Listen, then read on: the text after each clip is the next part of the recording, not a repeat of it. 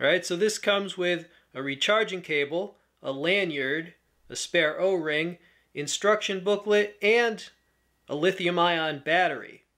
Now this one they're calling the Frost White, which has a micro arc oxidation finish. Here are the stats on the flashlight. So maximum beam distance, 450 meters, maximum lumens, 10,000.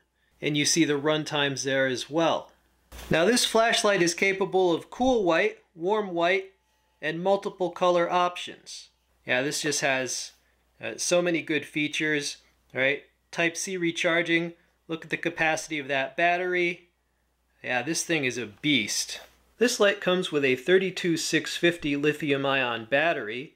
To access that battery, just unscrew that tail cap that you see there, and look at the capacity of that battery. This is going to give the light incredible endurance. So now this is recharging. That is a power bank, right? So this is Type-C to USB recharging, and it is flashing red as it is recharging. When it is fully charged, that will be green. This is also capable of a discharge function. In other words, this itself can function as a power bank, so if you had some device with a USB port that needed charging, this could actually charge it from its battery. So you notice it has a ring here for the lanyard, right? It's got texture there for grip. You can definitely tail stand this, right? It has cutouts here, so if it was like that, you would be able to see if it was on. It's operated by a side switch, has baffles here to increase surface area, helps dissipate heat. That is the charging port. Alright, so that's the light. It's got 3 main emitters. You see the smooth reflector wells there. And then it has other LEDs for the colored light modes. Alright, so overall, this thing looks awesome. Somebody was asking me if there's any sort of practical use to this type of finish. Well, I mean, just being a lighter color, it makes this a lot easier to find if the lights go out and you're in a semi-dark room.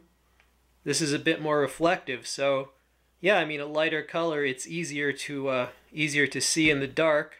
Yeah, I was joking around that all my lights from now on are going to have this type of finish. I was joking, but not entirely.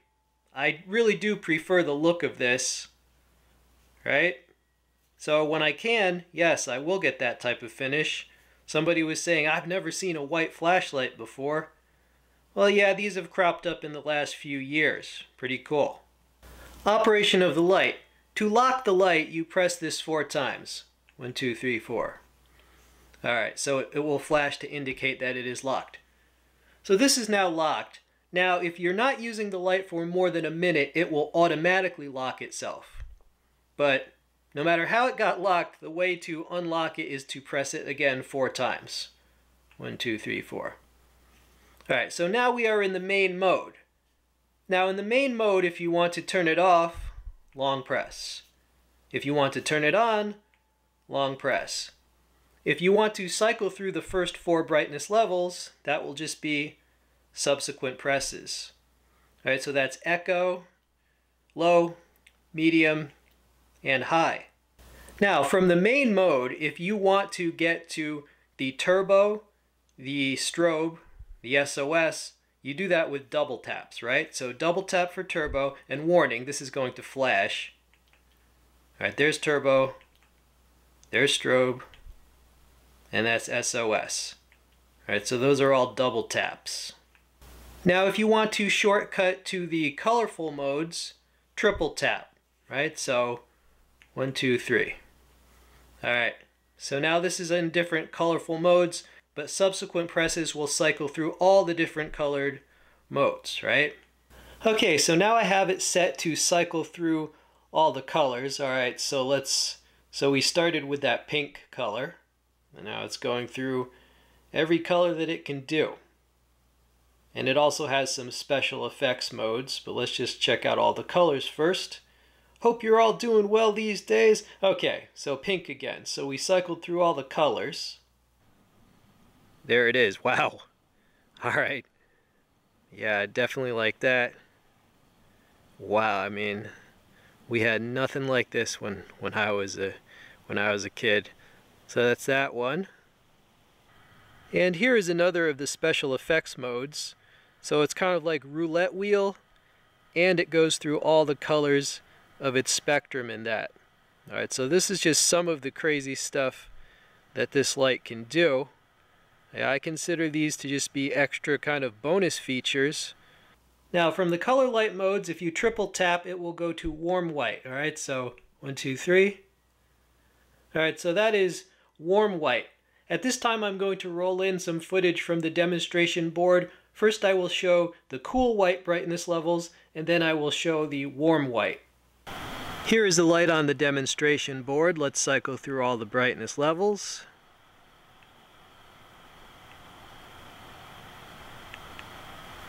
Wow. Alright, let's do the warm light. You have to cycle through the colored light. Alright, that is the warm light. So you can see the difference between warm white and cool light. Yeah, definitely you can see the color difference there. And many people report that they can actually make out more detail with warm light. Alright, so that's a good option. Alright, YouTube, we are out on the road testing this light. So, without the light, this is what you would see. 0. Okay. Let's ramp it up. Alright, so this is the high mode. Let's just see what you would see. If you focus, there we go. Alright, so if you were on a country road with no street lights, this is what you would see. Oh, you hear the freight train in the distance? Yeah. Alright, let's go turbo. Nice, wow. Okay. So it's a nice night, but it is unusually cold, right? It's almost 4 a.m. and this is an abandoned road, alright? Wow, I mean, look how much it lights up. Dang, this is a great light. Yeah, we're going to check out some Frog Creek action and the sports field, but wow, yeah, this thing is impressive. All right, checking out Frog Creek with this light. Bam, wow. Okay, so it looks like daytime. You see the water. Beautiful waters of Frog Creek. Opposite bank, the treetops. It's flowing strong. It's a bit chilly out tonight, so I don't hear the frogs tonight, but I heard them last week.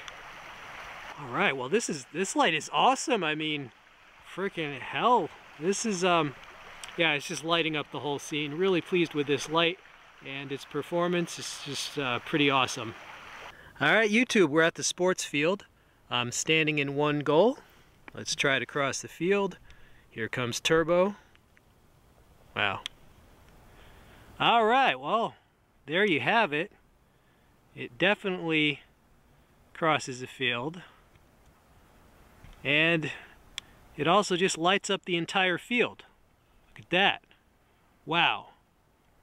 Yeah, this thing is impressive. So there's your 10,000 lumens.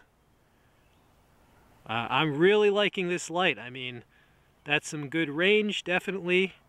It's got the power. It's got the range. It's got the good looks. Just like your narrator here. All right, YouTube, we're at the start of the road of no lights. Wow, okay, so there goes the sun. Wow. Yeah, so that's crazy. All right, that's nuts.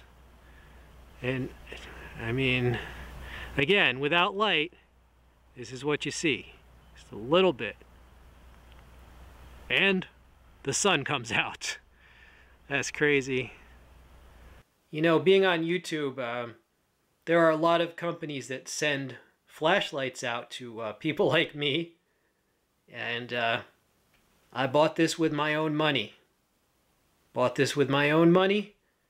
It costs $120 is the normal price. Worth every penny. All right, this is an unsponsored review. Is there anything you should know? Well, it does get hot in the turbo mode, but it's perfectly manageable. And in fact, if it's cold like it was tonight, I actually used it as a hand warmer. So I was actually very glad that it got a little bit hot. The only other considerations, you know, that battery, it's an odd size of battery, so if you're trying to standardize your stockpiles, like you're a prepper, you know, you might not want that type of battery in the mix, right? But as far as flashlight users, enthusiast collectors, this thing is awesome, right? It's got the range, the power, the endurance, the looks, and it has all those special features like the warm light option, all the color shows. That's just a bonus. Highly recommended. What can I say?